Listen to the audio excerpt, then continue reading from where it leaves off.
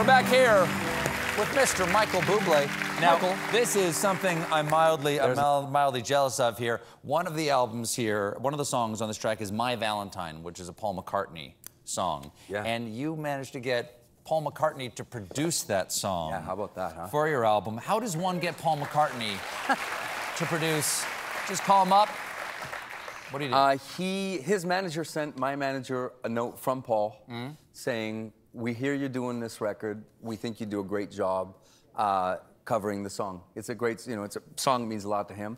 And I wrote back and said, would you produce it? And then I went with my friend Nicholas Jacobson-Larson, who's an incredible arranger, and we arranged this little demo, this little and sent it to Sir Paul.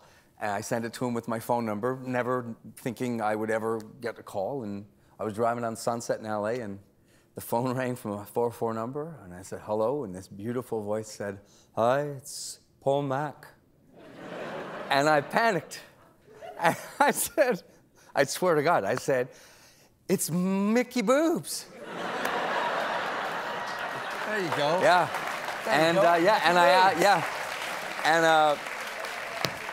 I asked him, I said, I never want to put you on the spot, but I said, I know that you could take good and turn it into great, and I just think he's one of the greatest. I know I'm alone how many people understand how talented he is. Where do you find the courage? Yeah. Where do you find the courage to compliment Paul McCartney's musicianship? Yeah, exactly. No, I just said to him, listen, he told me the story of the song and how much it meant to him personally. You write it for Linda?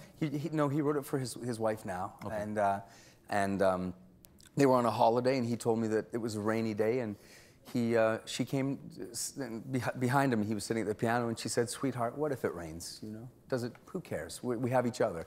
And he said he wrote the song very quickly, and I thought it was just such a beautiful love story. And so we met in New York, and he's incredible. I mean, thank God I didn't watch the Let It Be, the documentary, because I was already nervous, and I would have just. Since? I've seen it. Yes, well, I watched it after. He's unreal.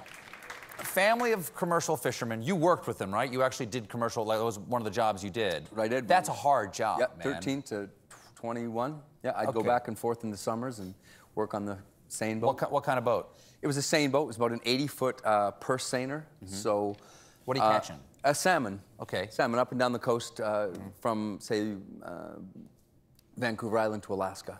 Well, the reason I'm interested in this is because, over the past year or so, sea shanties have made a comeback. And, have you heard? People have been singing sea shanties on TikTok and stuff like that, and I love a good sea shanty. I was way ahead on this one. And, seriously, and they're my speed. And you worked on the salty, briny deep out there as a commercial fisherman, and you're Canadian. And I was wondering if you know the Stan Rogers sea shanty classic. He's a Canadian folk singer, no longer with us, unfortunately. Okay. Called Barrett's Privateers, about these Canadian pirates. Do you know this song? Arr, me matey, yes, I think so. Think so? I think if I've heard I started it, it, would you jump in? To sing it with you? Yes. Yes, of course I would. John, I'm gonna give it a shot. Can you give me a D, you know me?